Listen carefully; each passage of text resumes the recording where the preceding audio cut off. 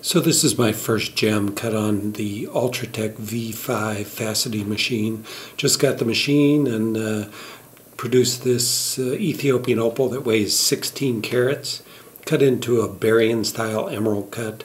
The cutting went remarkably well, particularly considering it was my first stone cut on this machine.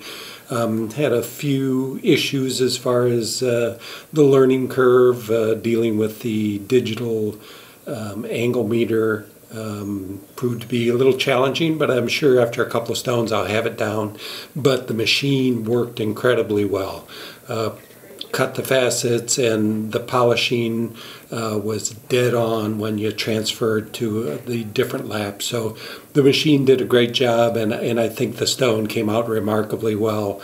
Near perfect, and really a beautiful Ethiopian Morganite with natural color.